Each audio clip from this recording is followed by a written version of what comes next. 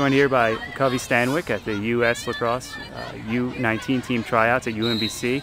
Covie comes to us from Notre Dame Prep in Baltimore. And Covie, talk a little bit about how your experience has gone thus far. I mean, it's a great experience. I think just being selected is an honor. I mean, the best 165 girls in the country here, so it's just so cool to be here. And I mean, the opportunity to make a team that could go to Germany and play is just so cool. I mean, it's awesome. There is a Team USA lineage in your family, is there not? Can you talk about that a little bit? Yeah, my oldest sister Sheehan was on the elite team, and then Coco actually made the U19 team and was the captain, I think, and they played in Towson. And then Steele made it. The boys team went to Canada, but he was hurt, so he couldn't go. But yeah, a couple of us have played on it. So those things considered, was there any advice that they could offer you about this tryout process?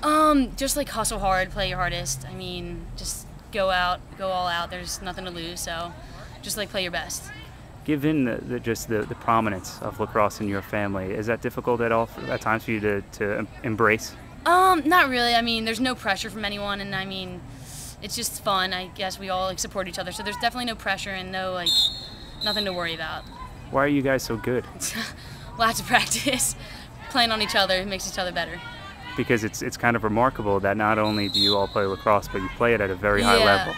Yeah, we practice really hard. We help each other out. Like, we'll give each other tips if we see what we can improve on. So it's just all together, and I mean, I think we've made each other better throughout the years. What's the biggest about these U19 team tryouts? Biggest challenge, I should say. Challenge, definitely. I mean, staying hydrated and just really playing your best, running to everything, just really putting 100% through everything. What's I guess the most fun part of it? Meeting new girls. I think it's so cool to see girls that have come from California. There's a girl I just met from Texas. It's just cool to see where lacrosse has gone and how it's spreading throughout the country.